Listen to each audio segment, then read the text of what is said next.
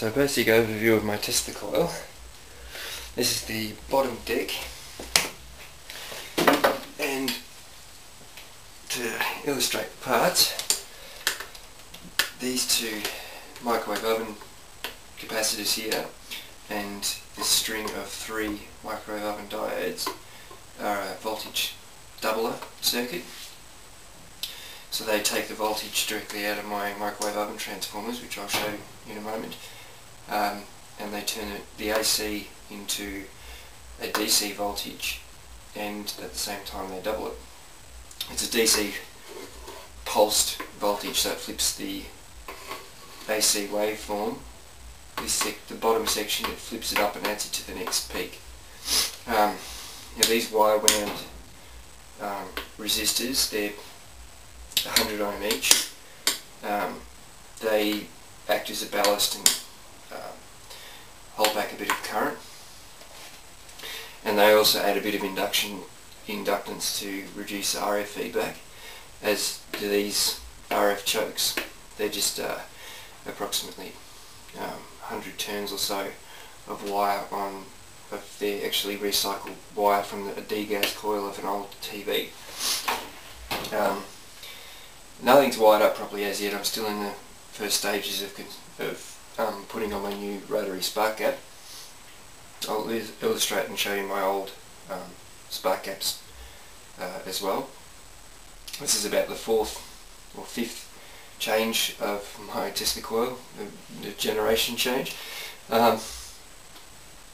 So we've got the DC output, and this, what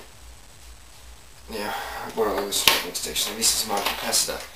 Now it looks like a wire wound, a polyester and foil wound capacitor, but it's actually not. It's a MMC or a multi capacitor array,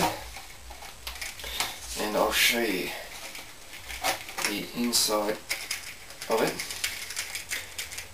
Remove all the contacts.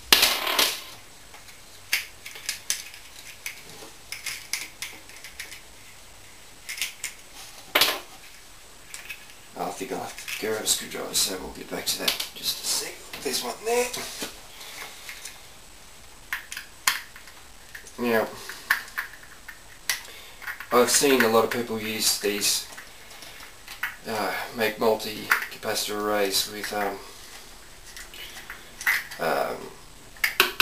chopping boards like these. My first one actually was built on that chopping board just there. That's why it's full of holes. But I found that they're bulky, and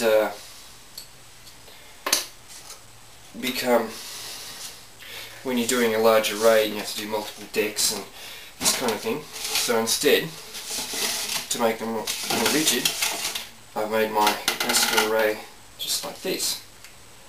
Now there's 4 capacitors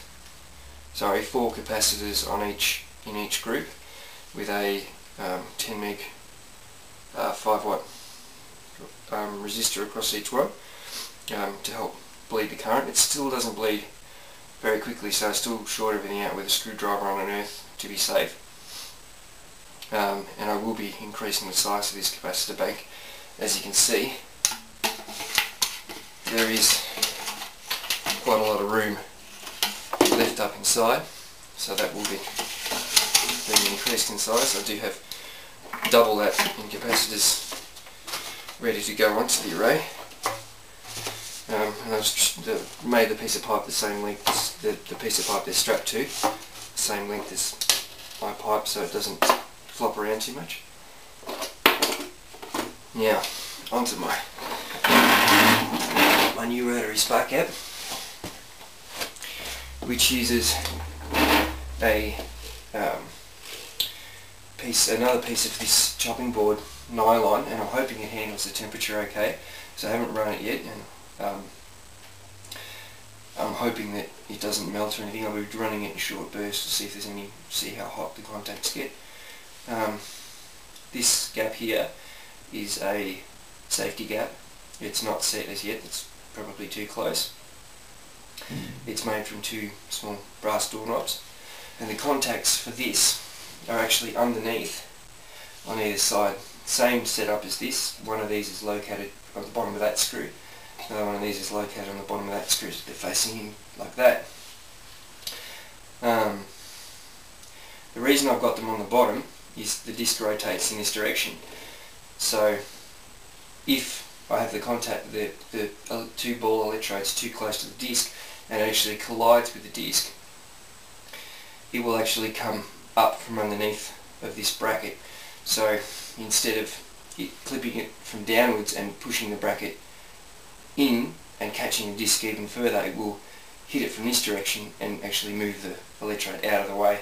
So it should cause, it shouldn't have a catastrophic explosion of the disc or anything like that, and I will be putting a shrapnel shield over the outside of it as well. That'll be run off a variac to change its speed, although to start off with I'll probably run it on full pelt and vary the voltage going into it to start off with. Well, that's the bottom deck. I'll show you some of my other spark gaps.